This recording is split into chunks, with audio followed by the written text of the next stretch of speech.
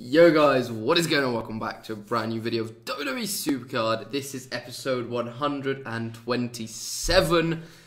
In the last episode, we, oh god, I have such a bad memory, the RTG preview was out, and I am on currently the Austin Aries, as you guys can see right now.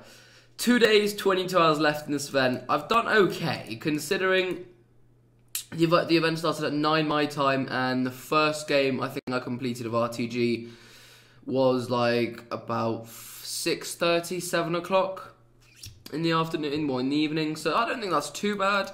We did like a 3-hour stream on Twitch. Got to the beginning of the Aries, played a couple games here and there since, but not too much. I'm gonna try and grind out this Austin Aries and maybe a couple points on this Xavier. We'll see. Tomorrow I want to finish it.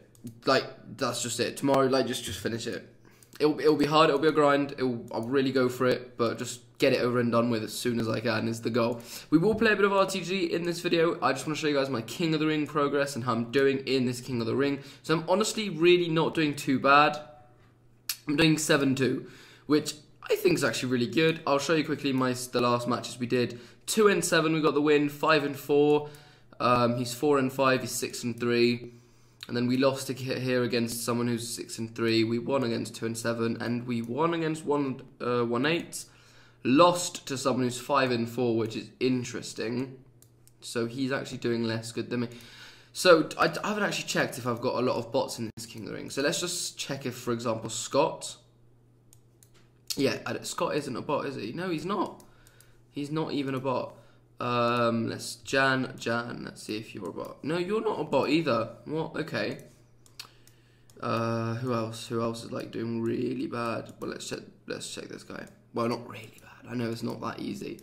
Again, not a bot. So I think I might be in an all-human King of the Ring, but doing okay. Let me quickly show you the standings and who else is doing good.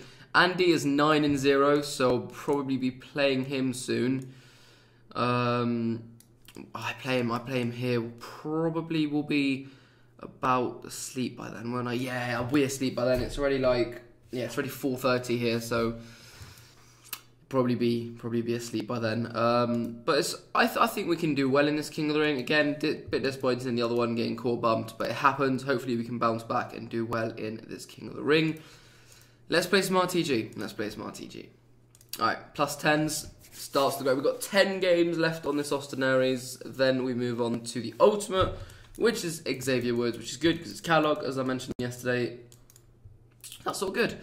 What else do I want to say? Yeah, my 2K17 series. It's been already 6 days since episode 1. I really haven't been uploading every day recently. Really need to get back into doing that. I apologise again, guys. I've just been doing. It's kind of annoying because I keep putting it off doing videos sometimes, and I shouldn't. So I will try my best in the next, at least, yeah, well, in the next couple of events and couple of days to really try and make it up for you guys over the last 2 weeks. I want to say ever since I got banned from streaming on YouTube. You know, it kind of put me in a bit of a bad mood for a while, being a bit, I wouldn't go as far as saying depressed, because that's way too exaggerated, just a bit down, you know, gets me a bit down when I can't stream on YouTube. It was really fun, really enjoyed it, and then, you know, we slowly did some really cool streams on Twitch, and really enjoyed it, and I've wanted to do more. It's just I haven't really been making the time for it, so I will definitely make an effort with that. Also with my 2K17 series. Again, as I mentioned a couple times already, just going to clarify one more time. The series isn't meant to be like, you know, amazing or anything, or it's not even, I don't know, we just improvise. We don't really plan anything most of the time.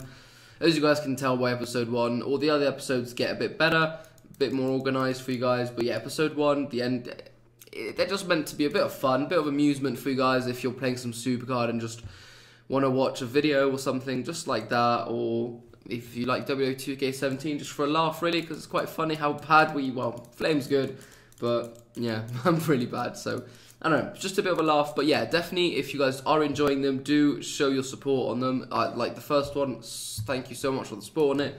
Been great. Obviously doesn't get the same amount of views as my Supercard videos do, but currently on the video, well, last time I checked, we had 0 dislikes. We still have 0 dislikes, so thank you, really. That is much appreciated. God, I'm stuttering so much. Never used to. I never actually used to.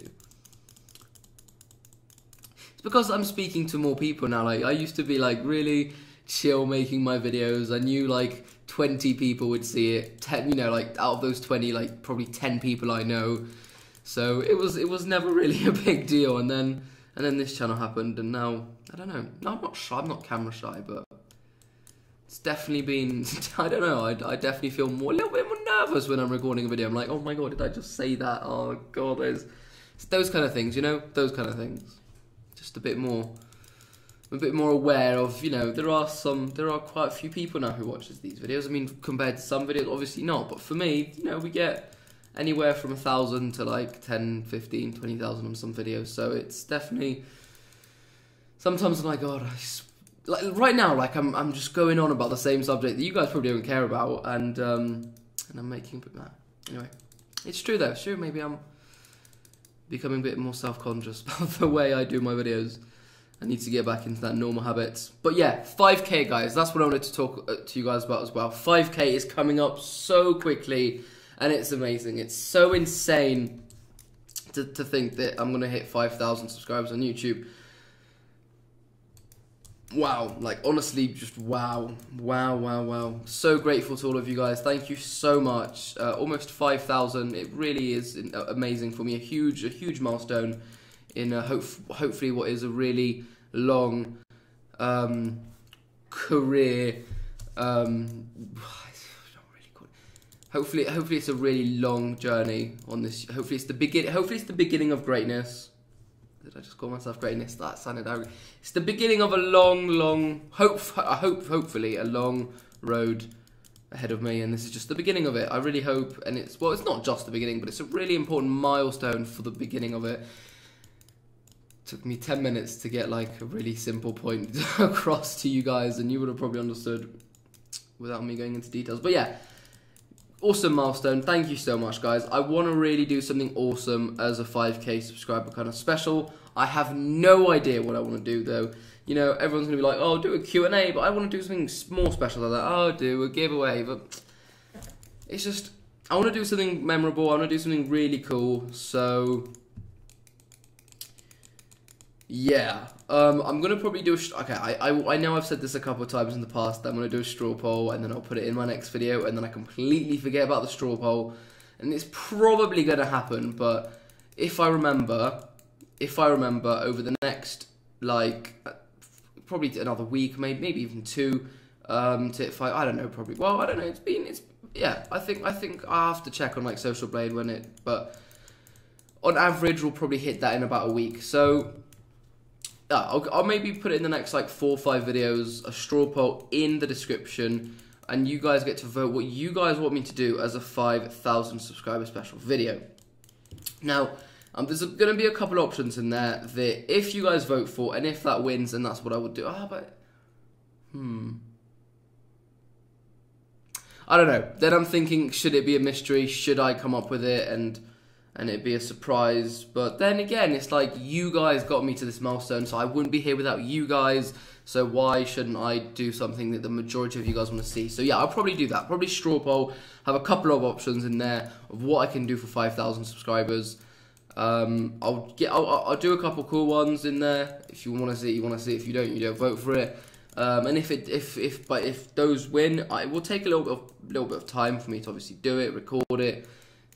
Depending on how big the thing is, then we'll see. But definitely want to do something special, guys. I mean, for 3,000 subscribers, I thought I was going to do something good. We never ended up doing it. I'll reveal to everyone what that was meant to be. I was going to eat a chili ghost pepper. Well, it was not really the ghost chili. It's just a derivative. Well, oh my god, I can't speak English. But yeah, of a ghost chili pepper. It's a pepper which is probably very hot. I was going to do that. Thought that could be different, interesting. Never got around to doing it. Sorry about that. And then for 4K, I was like, oh, I'm going to do something for 4K. I already forgot to do it for 3K. I'll just do 3K and 4K and make one big video. Never got around to doing that. And I don't want to repeat the same thing again with this 5,000 subscriber mark. So yeah.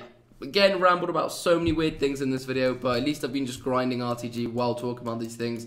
And I mean, I do need to talk about something in these videos, so I hope you guys do find whatever this is meant to be interesting.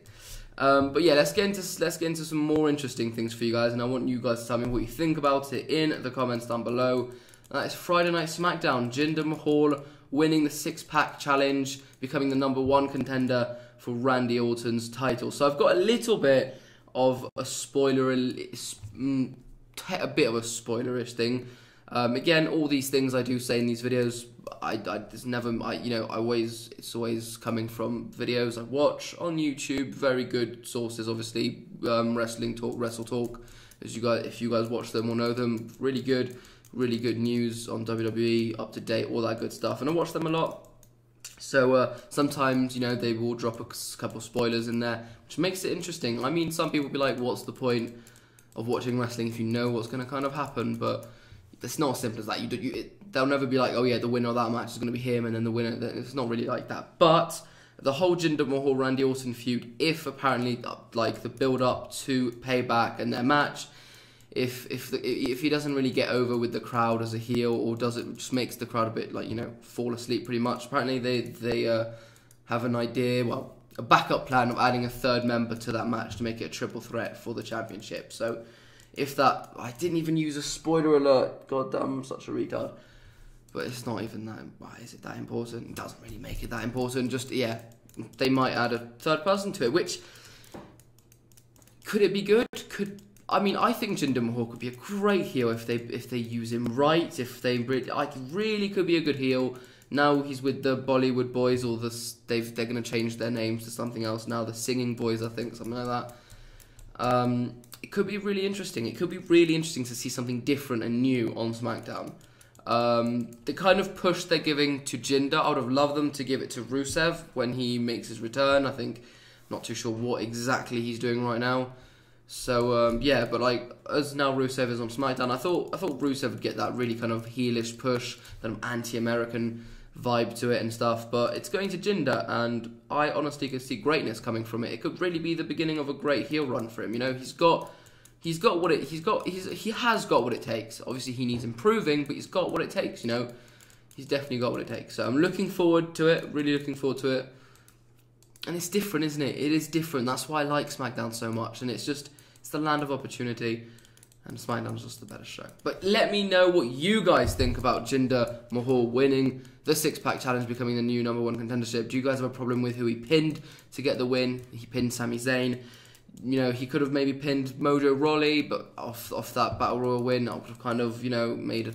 So maybe not him. Who could he have pinned? Could he have pinned maybe Eric Rowan, I think, would have been the best. I mean, again, he just made a return. He shouldn't really get jobbered out like that quickly after losing to... I'm pretty sure he had a match on SmackDown the week before and lost that. But so who should have taken the pin for? Sami Zayn isn't doing really much of anything. He's not really in any storyline. So Sami Zayn's not the worst idea. Sami Zayn's obviously kind of an underdog, likes to, fight his way back up for the big win, the big emotional one, the big memorable moment, the whole kind of Bailey thing, the whole, underdog, like Daniel Bryan, those kind of people, who chase a championship, or who will chase the rivalry, and I think you guys get what I'm saying. But anyway, God, this is going to be a long video. I'm going to finish this RTG game, end the video there.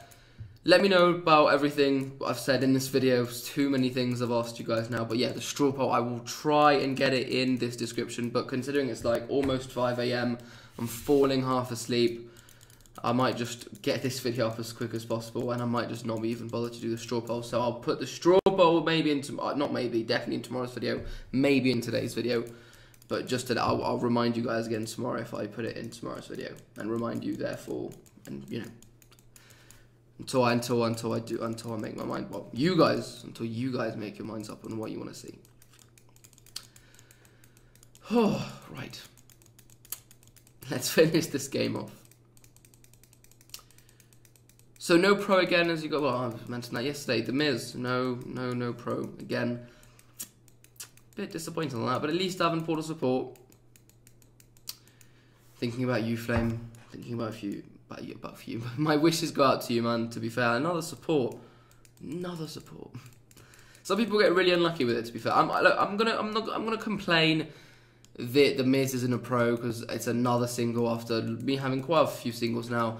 But overall, with my pity pulls, my freebie and all of that, like, considered, I really can't be disappointed. Like, not many supports. Even in Ultimate Tier, I wasn't getting... Well, I did have a little span in Ultimate Tier. I was getting a couple of supports. But in WrestleMania Tier, not one support pull yet, which is fantastic. Hopefully, we can keep on this run of not getting supports and just getting wrestlers.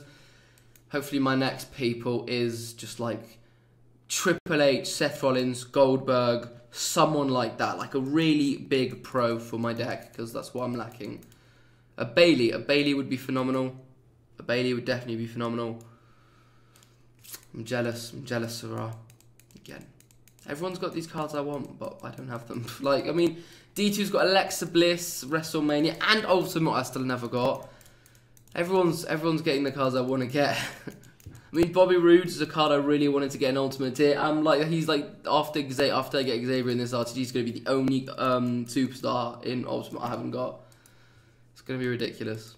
But yeah, just not getting who I want. In before I pull, like, an Ultimate Alexa Bliss right now, I'd be really happy. I'd be so happy right now if I got an Ultimate Alexa Bliss. I'd probably be as happy as if I pulled, like, a James Ellsworth or a Cedric Alexander, or like someone like who's already got a pro, if that makes any sense. Yeah, definitely, actually. I would definitely prefer an Alexa Bliss.